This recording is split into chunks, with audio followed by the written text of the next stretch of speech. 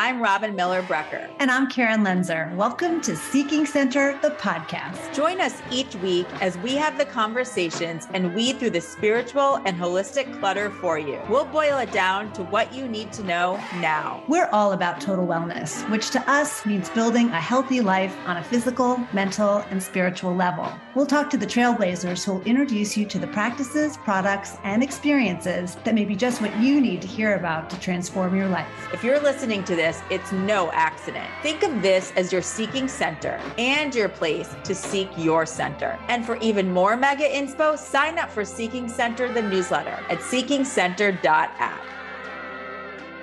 How often have you thought about your little self, the very little you that was unknowingly taking everything in and also approaching everything with love and wide-eyed curiosity? That little self has a big impact on your current self. And we're going to talk all about it with Christine Ryan. Christine is a transformational life coach who for over 40 years has been helping people move from where they are unhappy or stuck to where they are at peace and in alignment with their soul's journey. She uses emotional clearing and healing practices such as spiritual response therapy, emotional freedom therapy, or EFT, breathwork, hypnotherapy, counseling, action plans, and divination tools in her work. We love Christine. We've both had the opportunity to work with her, and Karen even had the privilege of working with her in magical Sedona. She's a wealth of wisdom on making meaningful shifts in your life and especially help you get to the root of inner child wounds and begin to reparent yourself so that you can live your most joyful and fulfilling life. There's so much to discuss. Hi, Christine. Hi, Christine. Hi, Robin. Hi, Karen. I'm so pleased to be here. Thank you very much for hosting this forum for all of us. We were just saying it's way overdue. We've known you for such a long time and have learned so much from you. So we're really excited to have this conversation today. And let's start with where you live, because we know that is how we became connected with you, because Karen met you in magical Sedona. So what called you there and then kept you there? It's kind of a fun story, really. My older sister and I, who also lives here now, we did a road trip back in the 70s when people were doing that. And we had the curtains and the bed in the back and the van, and we drove all around the United States. So somebody told us to go to Jerome, Arizona, which is a little outside of Sedona. So when we looked at the map, we looked from, to get from Flagstaff to Jerome, we're going to go through this little highway called 89A. And we never made it to Jerome. Because that little highway happened to go through Sedona. And right away, we met some really fun people, young people like ourselves. So right away, we were invited to jump into the magic of Sedona. So, of course, we fell in love. Had you ever seen anything like it? And at that time, No. you really couldn't look things up on the internet. So I'm assuming. No. And we were doing paper maps at the time, right? So we had no idea. We were literally screaming as we drove down the canyon road and entered as Sedona was just spread out in front of us. The mountains are shaped like emperors and guardians and goddesses. And so just literally emoting energy as we were taking it in because it was so stunning, but also the energy was very higher vibration, different vibration. You literally feel it. Many people to this day talk about how they get emotional just driving into Sedona. I know I did. I couldn't get over how you're in this flat desert area and then all of a sudden it just springs to life in front of you. And it's not just visual, like you said, Christine. It is energetic.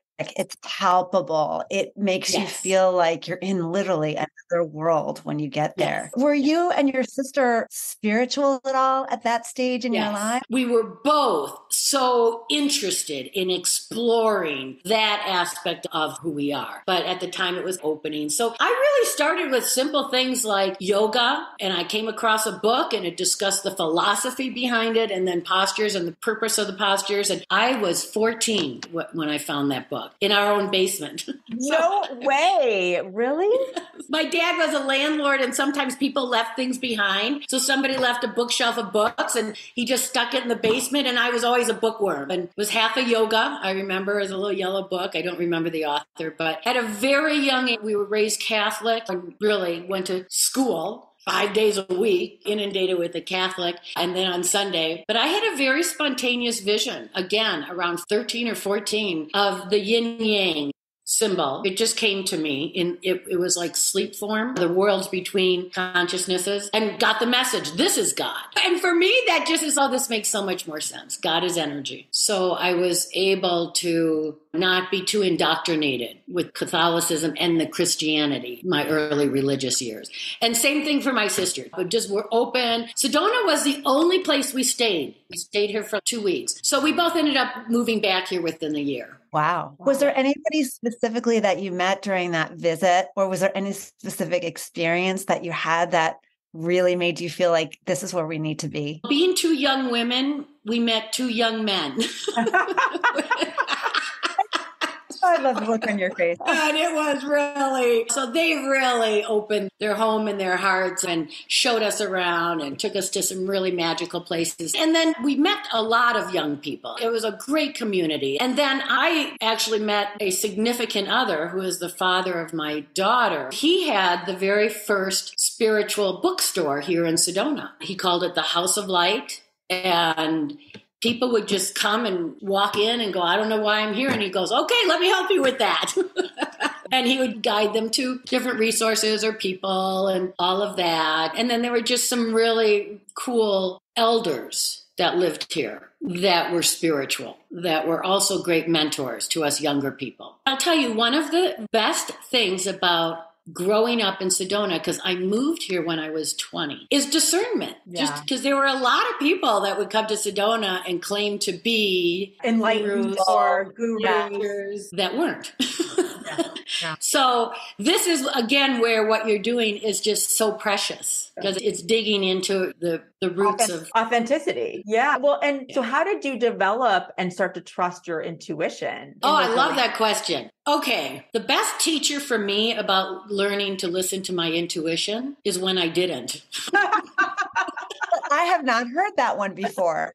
Oh, think about it. Haven't you ever gotten a hit and then you did it anyway and you're like, why did I do that? And I paid no regrets. Everything has value and gifts and learning and growing. But I had some things in my life where it was like, I had a hit and I didn't listen to it and I paid a big price for that. Wow. And then the converse of that, the other side of that, which is following a hit and then having it work out. It made no sense to move to Sedona. And you were coming from Wisconsin, right? Yeah, Wisconsin. Yeah, that's far away.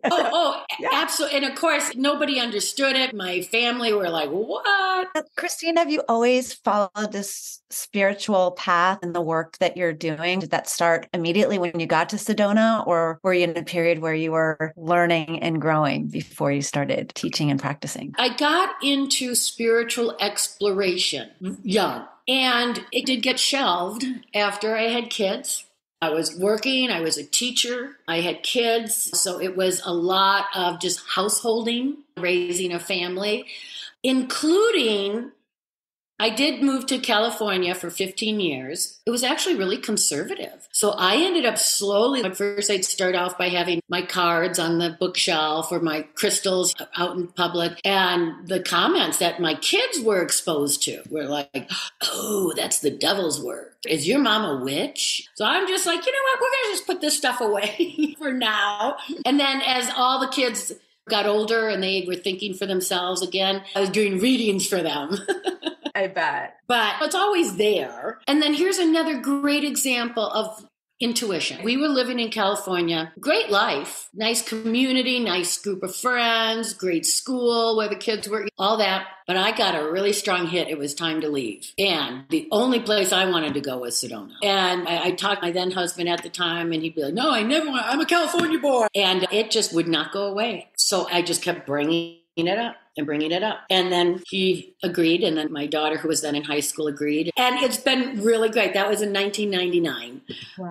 But I'm telling you, when we went back, our neighborhood, it had really changed to the place where we were grateful we weren't living there anymore. And so that's part, and plus then we just loved our life. We all went to the creek the other day, and he was like, I want to thank you for making me come to Sedona. And isn't that sweet? That's an example of listening. And it really elevated our life. And then it elevated our community. I was here to be able to be integral part of Sedona Soul Adventures, as it was just an idea. And then now it's amazing. And that also has taught me to listen to my intuition. And then it sounds like when you moved back, it was your time to really work on your abilities. 100%. Christine, for those who've never been to Sedona, how would you describe the energy there and the draw of the land? I know when both Robin and I were there, we weren't there together, but we both felt so attached to the land itself, our feet on the ground, and like literally immersing ourselves in that. Can you just, as a resident, as somebody who's lived there, can you just describe what that feels like living there? I will tell you, after 35 years total of living in Sedona, I still get emotional when I come back from a trip, no matter how wonderful the trip was. It's just there is that energetic home. Sedona has,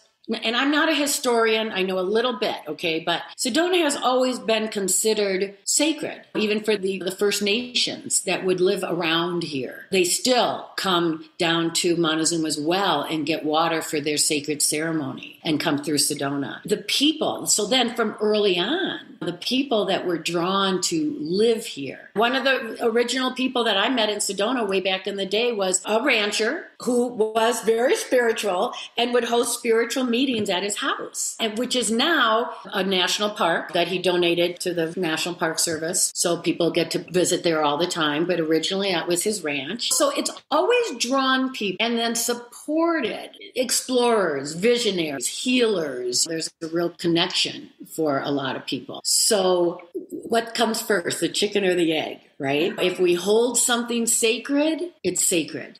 And if we acknowledge that it's sacred, it's sacred. So Sedona has always been almost an entity in herself to hold in that sacred energy. And I know we're going to dive into the inner child and what that means, but I also wanted just to recognize all of the different practices and tools that you have in your toolbox. Do you use them all when you're working with people in your life coaching and so forth? I use the tools that are appropriate for where the person is and what they're open to. One of my favorite sayings is, I'm a believer that you can have it all, just not all at the same time. So of course it's been an evolvement. I've been at this for a really long time. So first, I didn't start out to be somebody else's life coach. I started off to be my own. Yeah. It all evolved from doing my own work, and then learning the tools that I felt were really valuable for me, that really were, I love how this shifted, or I like how this works, or that kind of a thing. And then bit by bit, learn something new. I love to keep learning. So the inner child. Yeah, let's dive into the inner child. Yes, because as a coach, it's obvious we all have inner child wounds. Not all of our inner child is wounded, but the wounds really get in our way. And I want to really make this clear. I really truly believe that we all have these inner child wounds because that's what we came to learn and grow and evolve through. To me, there is nothing more important that we can leave this planet with other than self-love. And I don't mean selfish love. When you love yourself, you love. You are love. You be love. So it's not, we always say, something wrong. No, it's an opportunity and an invitation to grow. And I think it's lifelong. At least it is for me. You think you've done a layer, and yes, we have, but then there's another one. And I think that, again, is part of each one of our individual intentions. Do we want to even accept the invitation? Some people don't. That's totally fine. That's where they are. Although it does end up catching up when you don't pay attention. Push it down. Yeah. But I say it's totally fine because when it's supposed to be, they're going to be ready. That's true. Their life is going to get so uncomfortable, but that's always how it works for us. It's not that they're going to get it going. We get really uncomfortable and then we know, I got to do something different. So again, it's an invitation to change and grow. So how do you work with someone from the very beginning in this process? If they come to you and are looking for coaching, but might not even think it has something to do with their inner child. How do you introduce that to them and help them identify what some of those inner child wounds might be? There's different approaches. It's really through conversation and questions. And over time, again, noticing themes. So being able to just, so would you say that you be the giver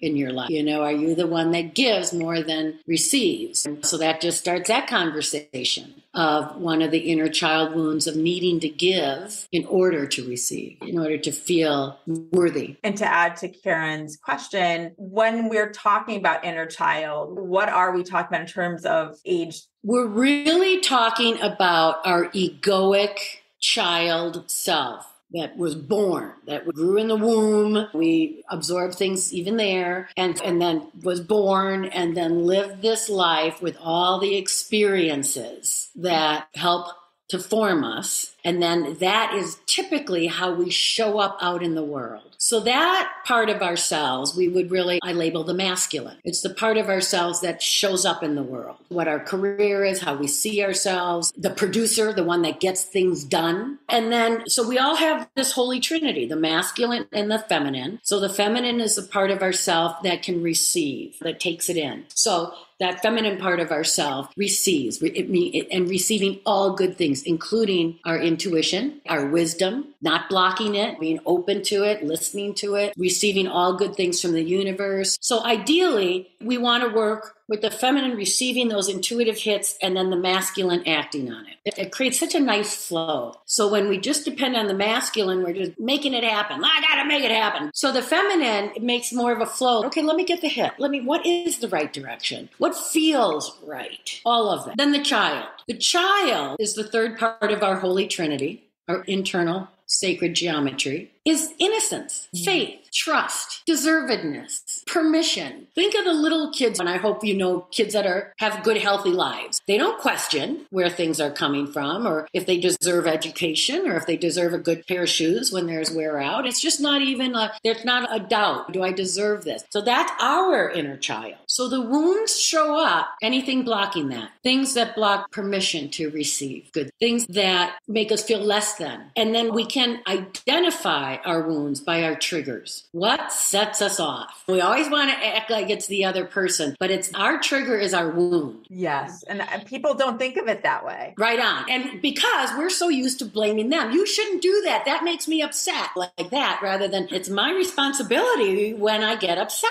It's a whole different perspective, but that's where the healing comes in. Would you say another word for wound might be a belief in a way? Yes, absolutely. 100%. Big girls don't cry, money doesn't grow on trees, things like that. Because I'm just thinking back to, so it causes you to have a belief that either causes fear or shuts you off in some way from that bubbly, loving, light infused child that you came into the world being. So as you're doing that inventory of those things that could be wounds, it's not necessarily like your mom yelled at you and made you feel inferior, although it could be some of those other little things. They're limiting beliefs in a way. 100%. Karen. Yeah. And it's not all from our mom and dad. We got to stop that. Not to say it isn't. I can definitely identify some challenges in my life, some beliefs that I continually need to outgrow that did come from the way I was parented or just my family, the way we were raised. And we are complicated beings. But that is the reparenting, is when we get triggered, instead of looking and making it about the other person, we go right inside and we comfort our own child, our little girl or boy that somebody said something mean. And again, it doesn't mean that the other person didn't say something mean or do something neglectful or whatever, but that's not going to help contribute to any healing. The healing comes in. It's like you would want to speak to your inner child in that moment. You wished your parents spoke to you when you were struggling or hurt, or like you would speak to your own kids when they're 3 or 4 and somebody pushed them down. It's, yeah, I know a lot of us are raised by, you're okay, get up, you're fine. But really, our inner child really wishes we just got over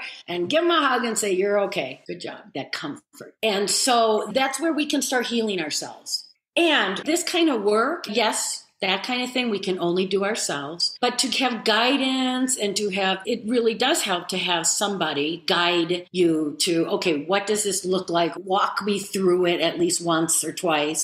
so that we can really understand it. I was going to just ask, before we even go into the healing and what that could look like, what are some of the most common inner child wounds? It always boils down to some form of unworthiness. There's something wrong with me, or I'm unlovable, or I have to earn love, or a lot of really great achievers. And this is great motivation, but still, I have to prove I'm lovable. I'm like, all right, again, earning, I got to earn it. It's not just a given. It's not that unconditional love. So then here's what's important. A lot of it is instilled. We call these imprints, instilled from growing up. It could be teachers, coaches, other kids, right? Siblings, parents. It could be an experience with a dog that now you don't like dogs. You know what I mean? It's like lots and lots. We're very complicated beings. And so just being present with what is going on within is what brings in the healing, not making it about the outer. As long as we're making it about the outer, it's not going to work. We can't change them.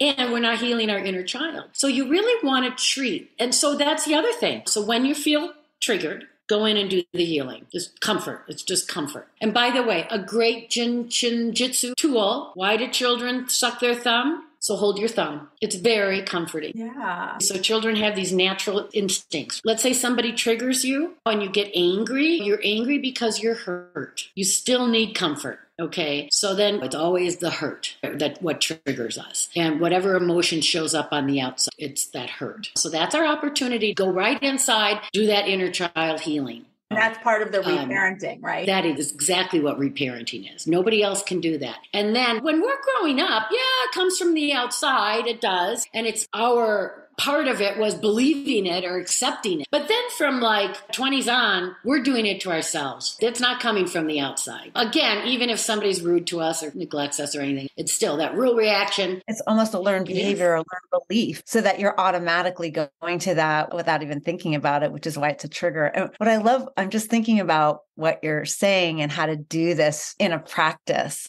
And I think for so many of us, because when we become adults, we're like, oh, I shouldn't feel that way, or I should just get over it. And we're always talking to ourselves in that way versus if you can imagine yourself as a little one. So Karen, let's do that. Can we take 5 minutes? Sure. Okay. Let's do that right now because I am telling you it's powerful. So for anybody listening, if you're driving, don't do this. But if you can take 5 minutes to just close your eyes and check in with yourself and imagine your 4-year-old self. Big, wide, innocent eyes and curiosity and openness to what people are telling you, and you're just right there, and just imagine that sweet child standing in front of you, 4 years old. And now, just because we're doing this as a group, now, say to her some of the negative things you say to yourself. You're dumb. You can't do this. Who are you to think you're so good? You're fat. I hate my body. Okay. You get it. What are the negative things you say to yourself? And say this to this little 4-year-old. And is that fair? Are any of those things true? That's who you're talking to when you have negative self-talk. You're not really talking to your adult self that can, quote, get over it. You're repeating often from early on negative things that now you're adopting and you're doing to yourself. So we can stop that right now. You would never do that to a child, would you?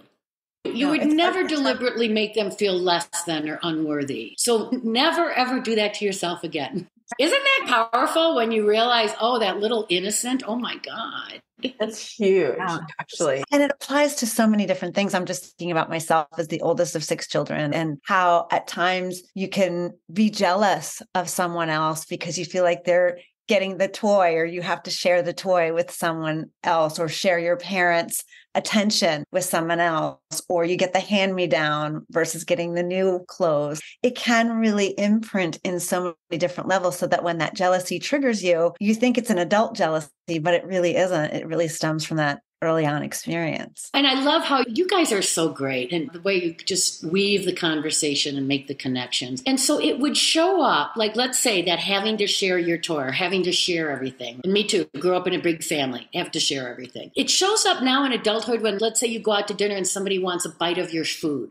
You think, why does that bother me? Because it's just that I just don't want to share right now. Don't make me share, or whatever it is. It's that little child that was made to. And now to be polite, you're like, oh, sure. But really what you're saying is no, back off, or feeling. And that's just an example because we laugh about it. That's my sister and I. But see how it shows up though. Yeah, the people-pleasing thing can crop up. Or I know for me, it's always feeling like I have to do for others because I was the oldest and helping mom, the other kids, and feeling like that was my role to be valuable because I was the oldest and that was my job in a way. And how you realize, gosh, you think it's just your behavior today, but when you really look at the triggers in particular, they always can be traced back. And you guys are super intuitive, and I know most of your listeners are for sure. So you'll know that trigger will tell you what that wound is. And really, even if you don't know what it is, it doesn't matter. All you need is comfort. So like sharing, I've given myself full permission to not have to share anymore.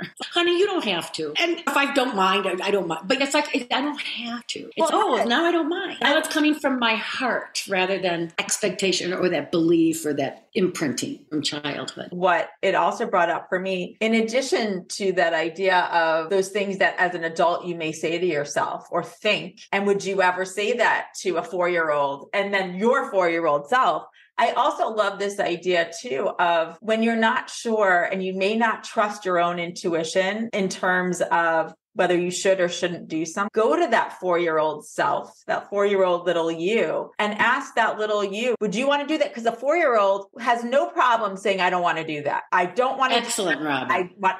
And you could just see yourself like sitting down with your legs crossed. No, I don't want to do that. And if that's the reaction you get, because you're not sure you trust your own intuition as an adult, I think that is an actual good way of making some decisions. 100%. 100%. That's one of my favorite tools I share. Do we have time? Can I share this real quick? Please. Yeah. This is a tool to do exactly that. Check within our gut, our intuition, our feeling, and then really deliberately asking the inner child. I love that, bringing that right in there. And this is good, Karen, for you too, for people that are like used to doing a lot for others. We're just that's how we're trained. So the first part, never answer yes or no right away. Give people a non-answer. Even if you have to get back to them soon, still, the first answer is, I'll get back to you, or let me check my calendar. Because often our habitual behavior is we'll say yes. Yeah. And then later we're like, doy. And that doy part is the little child who said, hey, you didn't ask. So first, never answer. The second part of the 3 parts is check with your gut, your intuition, your little child. What feels right? What am I giving up if I do this? Who else could do this? Who benefits if I do this? Just a few questions and boom, here comes an answer. And then the third part, and this can be hard at first, but it gets easier, is to get back to people with the answer that honors you, that takes care of your inner child, that listens to her and honors her. That is another way of reparenting. Again, it's really a practical thing. How would you wish your parents had treated you? And then knowing that we're really old souls when we come in, it's a double whammy when we're treated inappropriately or insignificant, you know what I mean? As if we were insignificant, when in our being, we know how powerful we are, and yet we're being told this thing. So then that creates conflict, and then that keeps us stuck because we're conflicted. So, and it's an ongoing thing. So it's really fun. So that 3-part strategy, it can be a life changer. I share it with most of my clients, and it has changed my life. Let me put it that way. I used to be the doer, the go-to person, and I did it because I wanted the approval. Oh, you like me? Yeah, they like me for 5 minutes. There's a lot of people listening who will appreciate this guidance because that is our instinct for many people. Mm-hmm. Just say yes, but giving the 3 steps, especially that first one, take the pause. That's right. Think about the behavior of that little child and how they really are tuned in within themselves before they do anything. They're always so present. They follow their happiness. They follow what their interest is. They aren't necessarily dissuaded by others, or they don't think about what other people are thinking at all. They're just fully themselves. I'm going to start doing this, Christine. I promise. It's so excellent. Think of it really as your personal sacred trinity that is really a strong foundation of the law of of three, that when you need to go and comfort, it's your masculine and feminine stepping in as mom and dad. I got your back. Okay, you can cry or whatever. And for everybody listening, most of you who've listened to this podcast for some time realize that in every person, there is a masculine and a feminine side of yourself. But if you haven't heard that in one of our previous episodes, know that it doesn't matter what your gender is. We all have a masculine and a feminine side. And what to Christine's point is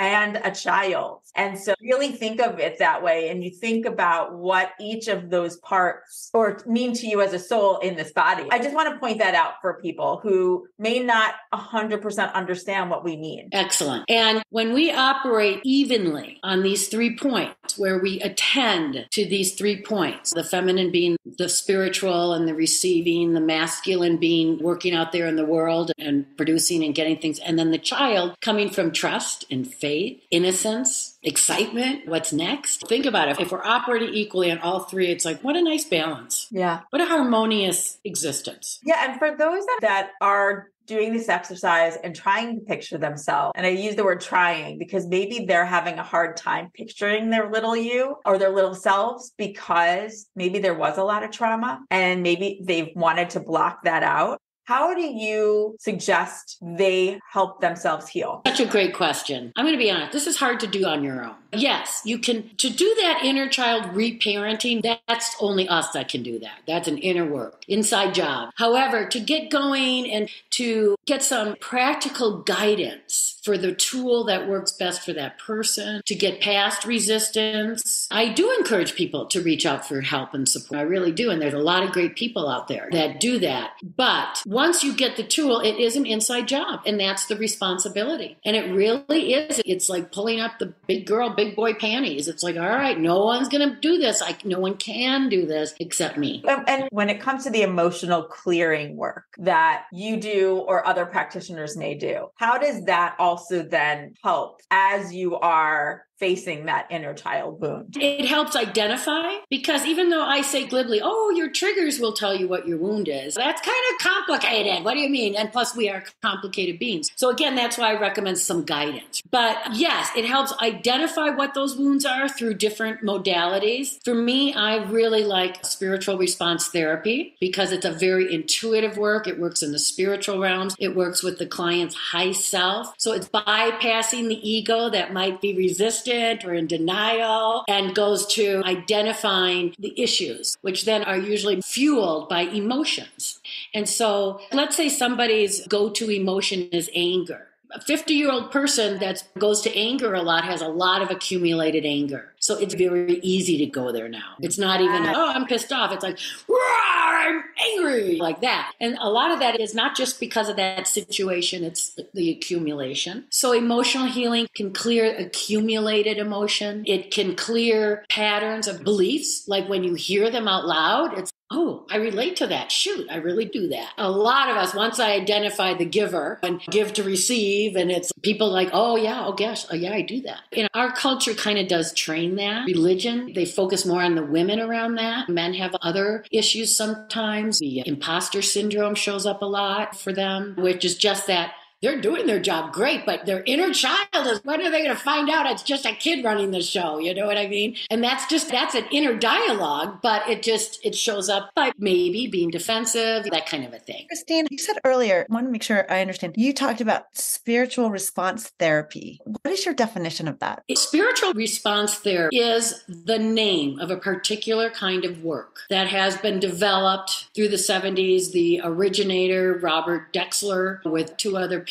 And what they did was using their intuitive side, using a pendulum and asking questions, they developed charts and questions that help us, again, bypass the ego, get into that subconscious and identify and clear. And so it is work that is done in the spiritual realms that the purpose is to not just identify, it's to then to clear it. And again, we're complicated people. We might clear layers of, say, unworthiness, right? But then something else might come around. And then you realize it's, oh, that's related to having to share all my life. Oh, that was under the other one. So things bubble up. up and we want to identify and clear them so that we're not operating from that. Because when we're operating from our little child who is not feeling comfort or safe, it's like dealing with a child that's having a temper tantrum. Yeah. It's unreasonable. You're not reaching them. They're not listening. They're so angry at the world. And so people, it's not that obvious, but it just, again, it shows up. And one of the other purposes and reasons to really do our inner child work is where it shows up the most is in relationships, both intimate personal relationships, but also friendships, family. So I look at it, and trust me, if my family, if they watch this podcast, they're going to laugh because we know even every time we get together, it's up. Sometimes there's that same thing, or sometimes it's, oh, we got rid of that, but now look what's showing up. And so it is a little bit, we come together, clash, and then everybody goes to their own corner to figure it out, to do their healing. And over the years, we've come together better and better because most of us are doing our work. I think for people who are listening, that was when I went to Sedona. Christine was the very first person that I was fortunate enough to meet there. She was my first practitioner, and we did spiritual response therapy. I had never heard of it before, and how incredibly, unbelievably insightful it was in bubbling up those things. It was such a wonderful way to start that experience, the whole week-long experience, because it surfaces things that you just don't realize are there. And to your point, offers you ways to start clearing them through that experience right away. It doesn't mean that it's be all end all forever and ever, because other things can come back and trigger you as well. But it's just in that recognition that those points are there. And what else was fascinating was it wasn't just from the triggers from this lifetime. You were able to identify things from past lifetimes that I brought in with me that I recognized right away, even though they were from past lives. You could just, when you bubbled them up, I was like, oh yeah, I feel that. It was so real. So it's just a wonderful, we've learned about so many tools through all of our conversations with people who've come talk to us on our podcast. This is just another one that feels like a method almost to being able to. It is. It's a well-established method. There's an association, the Spiritual Response Association, if you'd like to look it up. We have to do ongoing education to keep ourselves clear. I use other people that do this work, and I like other work too. Listen, again, I love what you guys are doing because it's not one approach isn't the blanket. I like to look at it as we're shining the diamond, and the diamond has lots of facets. And one tool is not going to be appropriate for every facet. So this is one of my best go-tos, and it does shift people. It has a nice immediate response, and it alleviates some of the weight of emotions. But one tool is not going to do it, which is why what you guys do is so awesome. You're exposing a lot of options and tools for people. Thank you. And I want people to know I've worked with you remotely with doing spiritual response therapy too. It doesn't have to be only in person. You're able to do it virtually as well. Absolutely. Especially because it's taking place in the spiritual realms. There is no time or space in there. We don't have to be in the same room. So that's what makes it so easy to do it distance. You are quite an expert at it. Watching you do the work it's really cool, I have to say. I love it. Thank you very much. This was great. Thank you for being so open and vulnerable, and also offering your wisdom and guidance and really practical exercises that we can all do every single day, throughout your day, I should say. That's right. Thank you, because I absolutely needed to hear this today. I needed those reminders of that little Robin inside me and to really comfort her throughout the day. We're always pushing ourselves to be better, do better, improve. And we really forget that at our essence, are worthy. We are love. We are enough just the way we are. We don't have to do all those extra things to improve ourselves. So it really is a great way to just reflect back on the essence of who we are. 100%. I'm going to share this with my daughter who's about to turn 15. I feel like even she's old enough and yet young enough to very much remember little Bella. And utilize this tool, because I know she wouldn't want to be saying that to her little self either. And I know that she goes through a lot of these feelings. And to your point, from a parenting, I'm certainly not any sort of perfect parent, but I very much have made a very conscious choice in how I talk to Bella, but it's how she talks to herself. So 100% with my one daughter, I always complimented her about her body, and because I grew up differently and was really affirming and all of that. But she had body dysmorphia. She went into bulimia, anorexia. It was so baffling to me. But guess what? It's because she was witnessing me beating myself up. Wow. What I was modeling was more impactful than what I was saying. What a good reminder. What a good reminder, parents. Yes.